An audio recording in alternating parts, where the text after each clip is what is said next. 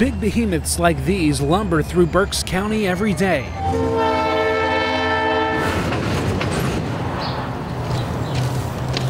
And if you're too close to the tracks, you could get hurt or killed. If the wind's blowing in your face, you won't even hear them coming. Norfolk Southern Rail brought in special agents to crack down on the problem of people crossing railroad tracks in Reading.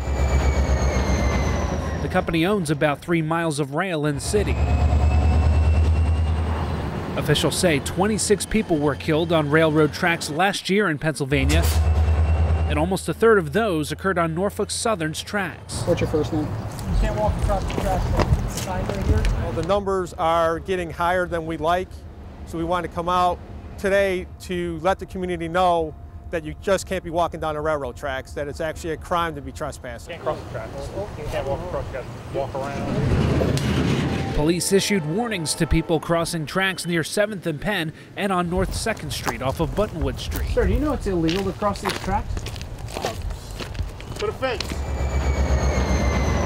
I've been doing this since 20 years already, bro. Well, you're trespassing on Norfolk Southern property. All right. Police with Norfolk Southern have posted these no trespassing signs in English and in Spanish, but officers say most people just ignore them anyway. We've been out here yesterday and all day today. Anyone caught on or near the tracks could be arrested.